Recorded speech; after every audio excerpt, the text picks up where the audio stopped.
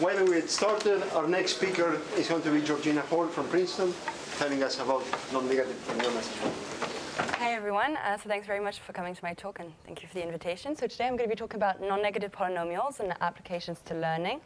So this is joint work with my advisor who gave a talk here a few days ago and one of our senior thesis students, Mihaela. So I'm going to start with the basics, even though I'm aware that most of you know this thing. So what is a non-negative polynomial? So a multivariate polynomial p in n variables, x1 for xn, is non-negative if p of x is greater or equal to 0 for any x in Rn. So here I've drawn a univariate polynomial. It's obviously non-negative, but what if we're interested in showing that this kind of polynomial is non-negative? It's a much more complicated polynomial, and it's harder. So in fact, I'm interested in something even more than just checking non-negativity of a given polynomial. What I'm actually interested in are problems of the following type. So it's what I call optimizing over non-negative polynomials. So it's problems of the following form. So I have a polynomial here, and the decision variables are the coefficients of my polynomial. I have an objective, which is linear, in the coefficients of my polynomial, and constraints that are affine in the coefficients of my polynomial. And then I have this extra condition here, which is a non-negativity condition.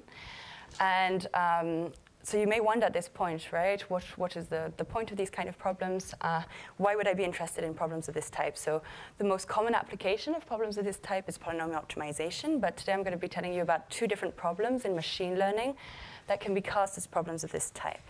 So I'm going to revisit them. This is just a brief introduction to each of them. So the first one is shape-constrained regression.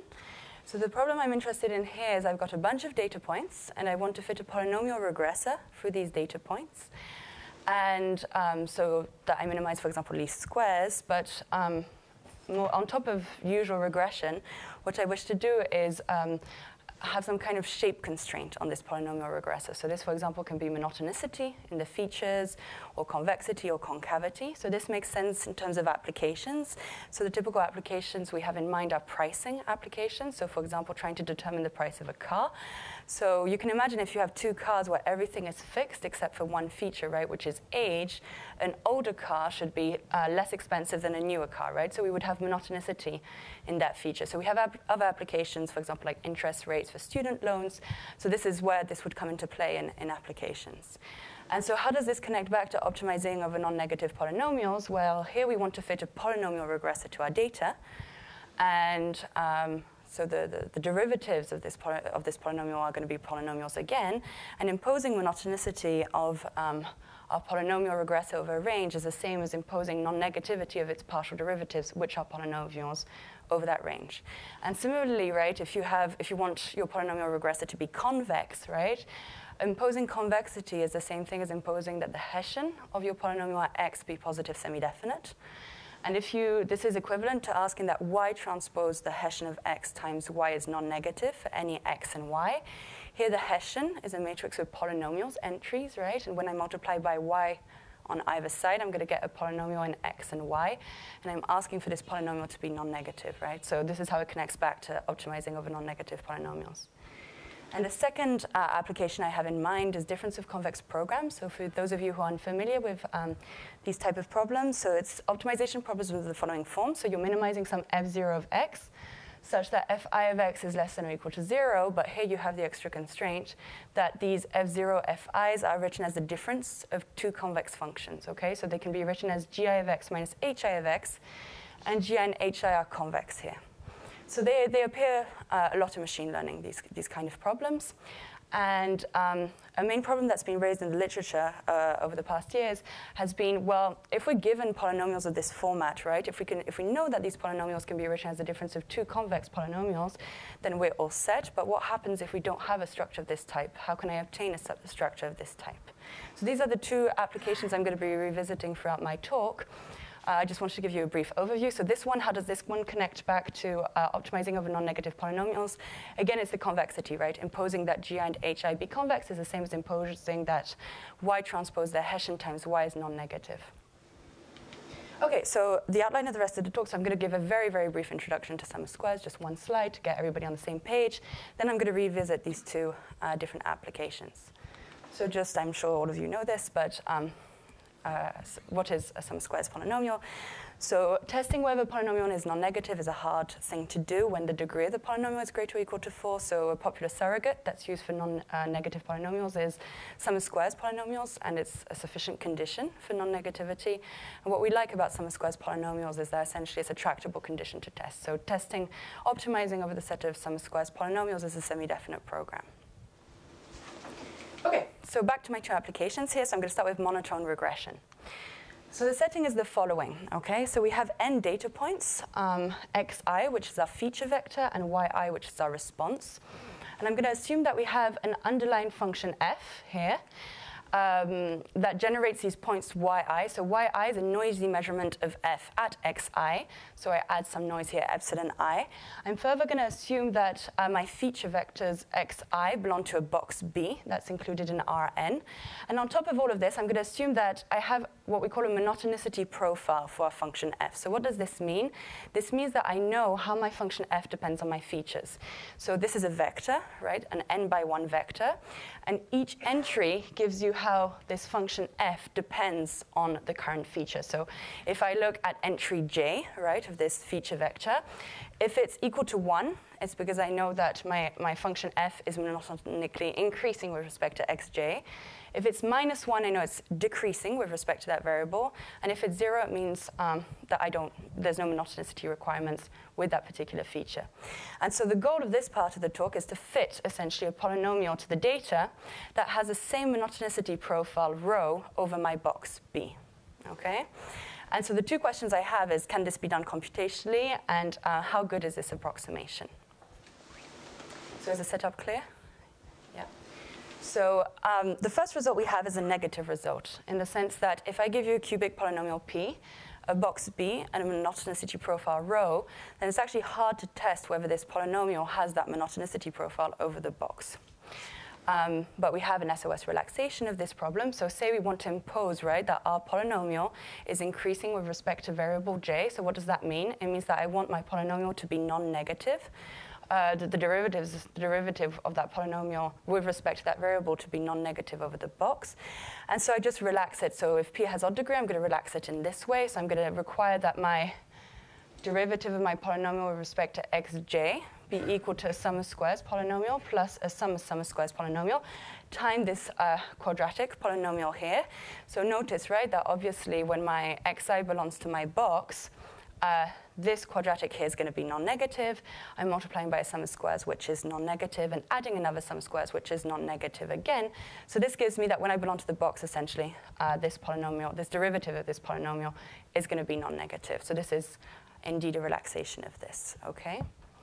And so now I'm going to go on to approximation. So how good is our potential approximation? So we have the following result that tells us that if you give me any precision epsilon greater than 0 and any C1 function f that generates my points, so this f has a monotonicity profile rho, then I can find for you a polynomial p that has the same profile as f, such that f and p don't differ too much over this box, and such that the monotonicity profile of my polynomial can be satisfied using sum of squares. And so the proof of this theorem, I'm not going to go into it, but it uses results from approximation theory and then Putina's positive Stellensatz. Yes. What about the degree of p? So yeah, that's a good question. So essentially, it's similar to all these theorems that we have. So the degree we don't have it. Well, we have an expression depending on, for example, the minimum of p over the box, which we don't know. So the bounds we can't compute them. Yeah. Okay. So how does this perform in experiments? So here this is. So this is just a projection onto one particular feature. So this is actually a multivariate polynomial that we obtain with our regression. And we're projecting onto one particular feature. And with this feature, we know that the function here is monotonous with respect to this feature. So this is the blue line here. This is the original function that we have.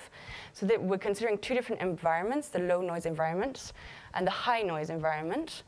And what we're doing is we're doing an unconstrained regression in pale orange here, and a constrained regression, a monotonically constrained regression in darker orange here. And as you can see, right, in the case of unconstrained regression, especially in the high noise environment, you can see that we have a lot of overfitting going on, right? So this polynomial here, the unconstrained regression, overfits considerably, whereas our polynomial, because we're integrating this notion of monotonicity, it's more robust and it follows more closely the original function.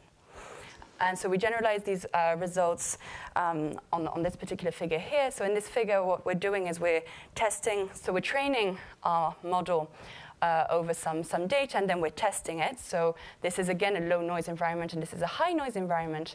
And you can see, so the training sets, so it's in yellow and in purple, the training, when we do this regression over the training sets. So obviously, right, the unconstrained version does better on training because it has this capacity to overfit.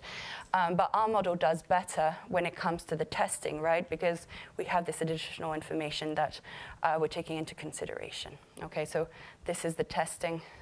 And in red, this is the testing here. Okay, so now I'm going to move on to difference of convex programming. Any questions on monotone regression? What was D? What was D? Oh, yeah. So D is actually what's written. So it's the horizontal axis. Sorry, what is what number of features? Oh, D is the degree of the polynomial. Yes, absolutely. Yeah. And the number of features here is like 7, I think. Okay, so now I'm gonna revisit the difference of convex programming example. So just to remind you what the problem was. So I'm interested in problems of the following form, right?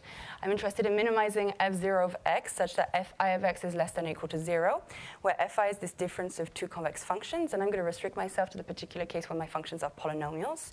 And the question I'm interested in is if I'm not given a decomposition of this type, right, how would I obtain a decomposition of this type? So this boils down to the following question, right? If I give you a polynomial f, can you give me back two convex polynomials g and h such that f is equal to g minus h? And at this point, you might have a lot of questions like, does such a decomposition always exist? Can it be efficiently computed? Is it unique? So I'm going to answer all these questions in the second part of this talk. So the first question is about existence. And to understand existence, well, how I showed that such a decomposition does always exist, you need to understand just briefly what being SOS convex is. So as I mentioned before, right, a polynomial f is convex, is equivalent to asking that y transpose its Hessian at x times y be non-negative for any x and y in Rn. Okay, so we're asking that a polynomial in x and y be non-negative. So I can replace the non-negativity condition by a sum of squares condition. And so this is what we call, so f is SOS convex if this is satisfied, right? It's a sufficient condition for convexity. And what is nice about it is that it's checkable via semi-definite programming. And so the theorem we actually have is the following. So if I give you any polynomial, you can give me back two SOS convex polynomials such that f is equal to g minus h. And then as a corollary, as any SOS convex polynomial is a convex polynomial, this means that any polynomial can be written as the difference of two convex polynomials, okay? And so the proof of this theorem is actually more general, very easy to show. So the general theorem is the following. So if you have a four-dimensional cone over a vector space, then any element of your vector space can be written as the difference of two elements in the cone. So that's the more general theorem. And it's easy to show, so let's take a look at the proof. So I have my vector space E here. I have my cone K, right? It's four-dimensional. And I have an element V that I want to decompose as the difference of two elements in the cone. So I have one element here, which I take to be in the interior of K. I know such a thing exists, right, because my cone is four-dimensional. And what I'm going to do is I'm going to draw a line between V and K. And on this line, I know there's a point that's still in the cone, because the cone is four-dimensional, that is neither K nor V. And this is simply what I write here in this equality. And then I just rearrange this equality, and I obtain that my point V can be written as a non-negative scalar times an element in the cone, minus a non-negative scalar times an element in the cone. So essentially, it can be written as the difference of two elements in the cone. Okay? And how is this applied to our particular setup? Well, in our setup, right, we're interested in showing that any polynomial can be written as the difference of two SOS convex polynomials. So here I'm going to take my vector space to be the set of polynomials of degree 2D and in n variables. And I'm going to take my cone to be the set of SOS convex polynomials of degree 2D and in n variables. And I'm going to get the result that I wanted. I just need to show that my cone is four-dimensional. And this I can do by showing that sum of xi squared to the d is in the interior of the cone. So this actually answers two questions, right? So it answers the existence question. We know that such a decomposition exists. And it also answers the efficient, how can we compute this question. We just need to solve a problem of this type. So we're going to solve the following problem. We're going to look for the coefficients of G and H such that F is equal to G minus H, and G and H are SOS convex, and this is going to be a semi-definite program. And we guarantee that such a problem is always going to be feasible, right? Because we showed that such a decomposition always exists. And in fact, in the paper, we showed that we can do this using linear programming or second-order cone programming, but I'm not going to discuss this here. OK. So at this point, where are we at? So just as a reminder, right, we were interested in this question. If I give you a polynomial f, can you find convex polynomials g and h such that f is equal to g minus h? Does such a decomposition always exist? Yes, right? We saw that it did. Can it be computed efficiently? Yes, using SOS convexity. And then the last question is this decomposition unique? And quite trivially, the answer to this is no. So why is this? If I give you an initial decomposition, right, f is equal to g minus h, then I can add anything convex on the left-hand side, subtract on the right-hand side, and I get a completely new decomposition. So this begs the question as to what would be the best decomposition, right? I have an infinite number to pick from, and what would I pick as a best decomposition? So that really depends on what you want to do with this decomposition, right? So in our particular case, we're interested in solving problems of this type, these difference of convex programs. So what we're interested in is a decomposition that favors heuristics for minimizing these kind of problems. And the particular heuristic we're concerned with is the convex-concave procedure, or CCP. So I'm going to explain how it works, and then I'm going to tell you what would be a good decomposition for this kind of heuristic. So the idea is very easy. So it's an iterative algorithm. So you start with an initial point, x0, and you have your decompositions, right, of these functions, fi into gi minus hi. So what do? You provide these convexified versions of your functions fi of x. So you convexify how? By keeping the convex part, gi of x, and by linearizing the concave part around the current iterate. Okay, so this gives you, so this part will be affine, this part will be convex, and so the resulting function will be convex too. So what does this look like? So typically, if you have a non-convex function here, its convexified version around the point x0 equals 2 is this orange curve here. Okay. And then you solve the convex subproblem. So you replace every single fi in this formulation here by its convexified version. This is a convex optimization problem. You solve it, and you get your next iterate, and you repeat. So on a toy example, what does this look like? So here I'm minimizing this function here. And I know that f can be written as g minus h. And I'm going to start at the point x0 equals 2. I'm going to convexify my function around x0 equals 2. I'm going to get this orange curve here. I'm going to minimize this orange curve. I'm going to get x1. I'm going to convexify again around this blue curve, get x2, and so on and so forth. And eventually, I'm going to converge this local minimum. OK, so what would it mean to pick a good decomposition for this algorithm, right? So the main idea in this algorithm is this linearizing part. So you have your decomposition, right? You linearize your concave part minus h of x to obtain this convexified version of your function. So what would be a good idea to do? The good idea here would be to minimize the curvature of h, so to pick h as close as possible to a line already, so that way when you linearize, you're not losing much information. And how do we do this? We minimize the curvature of h. And so the way, so curvature is a local property, so we wanted to come up with a global kind of formulation of this, and this is how we came up with the idea of an undominated decomposition. So what is an undominated decomposition? So G and H are an undominated decomposition of F, right? If you can't obtain any other decomposition of F, by subtracting something convex from H. So essentially, you can't take anything convex out of H and get another valid decomposition. And so how does this translate? How does this impact the CCP algorithm? Well, if you remember, right, so this is our function. So this is the function we're interested in. So let's look at this on a toy example. So this is the function we're interested in, and we have two different decompositions, say, of it. This orange decomposition and this gray decomposition here. So f is equal to g minus h and g prime minus h prime.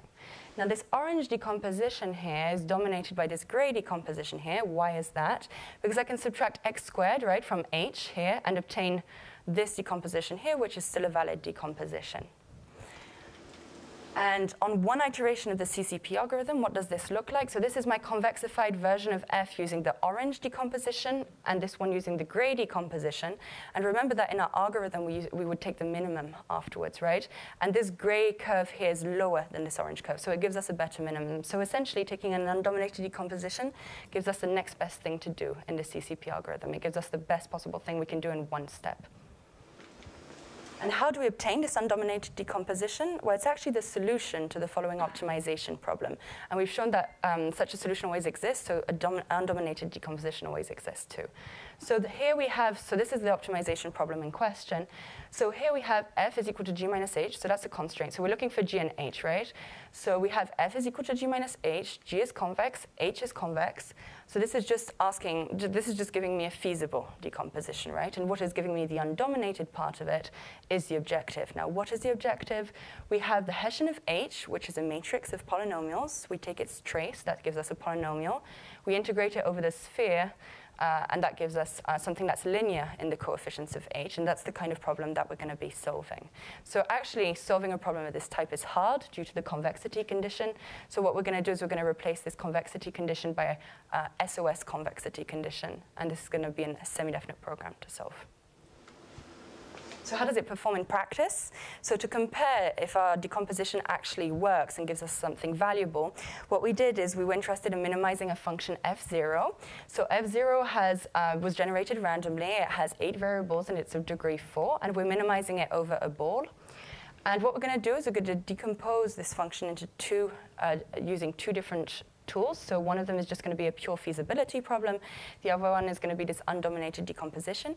So we're going to decompose it in two different ways, and then we're going to run this algorithm on the two different decompositions. We're going to stop it at 4 minutes and see the objective value that we're going to get at the end. And of course, the lower the better, right? We're minimizing. So if the objective value is lower, then it will have performed better. And these are the results we get. So with feasibility here, we're going to get a very high objective value. And with this undominated decomposition, we're actually getting a much lower objective value. So it shows that the performance of this algorithm is strongly impacted by such a decomposition. And in fact, it might even be valuable for you if you already have such a decomposition to recompute one to actually get better results. So just to conclude, so I've shown you, hopefully I've convinced you that optimizing over non-negative polynomials has many applications. Here we saw 2 such applications in machine learning, so monotone regression and difference of convex programming. So future directions that we have, and Amrali talked a little bit about the first one in his talk, is about improving scalability of semi-definite programs. So semi-definite programs are notoriously not scalable. So we've been working on algorithms to solve large-scale semi-definite programs. And the second one that we're interested in and that we're looking at currently is using these difference of convex programs ideas that I talked about for sparse regression. So in this particular case, this is linear regression, right? So I'm trying to find a least squares fit. And then I have this regularizing condition. I want my solution to be sparse, so I'm adding the 0 norm, right? And traditionally, what we do is we replace this 0 norm by a 1 norm, which is convex, and then we solve this problem. But it might be better to have, for example, a concave approximation, so a polynomial that approximates my norm 0 instead of having a norm 1 that approximates my norm 0. And but then this would become a non-convex polynomial. And what we would do is we would use this algorithm to obtain a decomposition of this polynomial and then use a CCP algorithm to obtain solutions to this problem. So those are future directions. Thanks very much.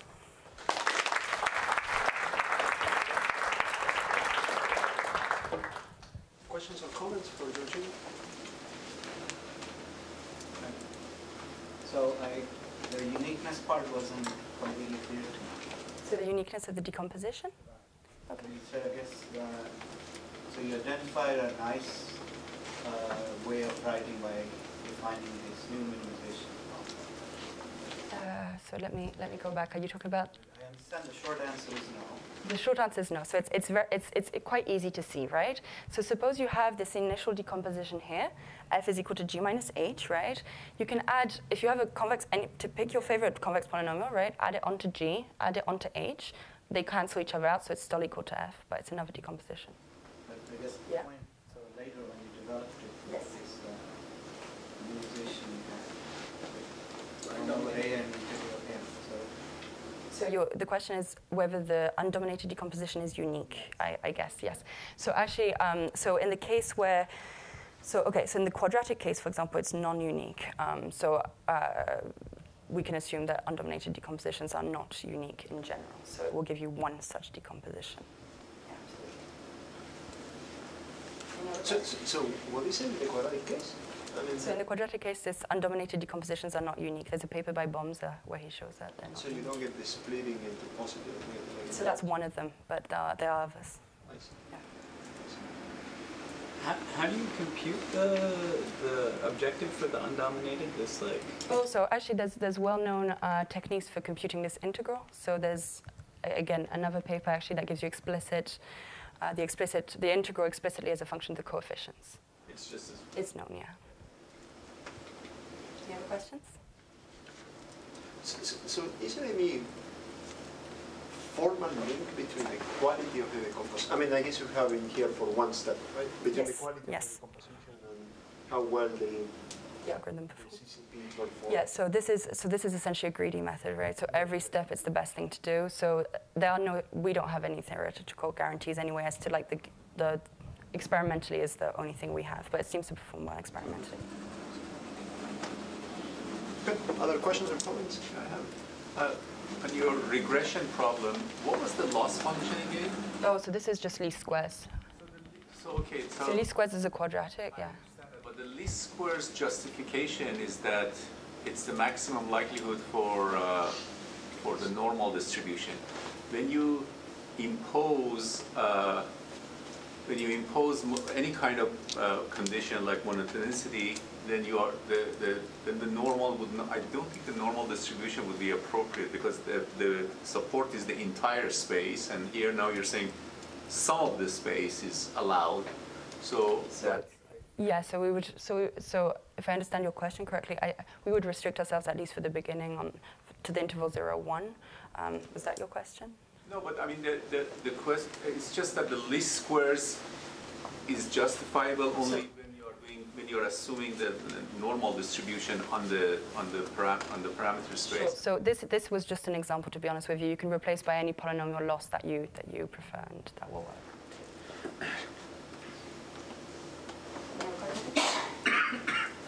Let's thank Georgina again.